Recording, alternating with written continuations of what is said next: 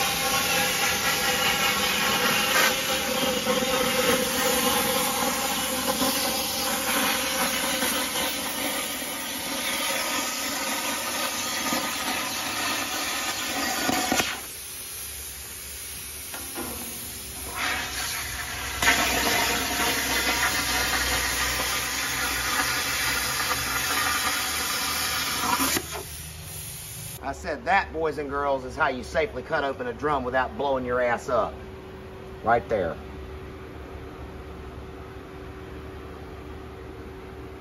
That is what you do anytime it is held. Anything questionable, flammable, even doesn't matter how long it's been since it held the flammable substance.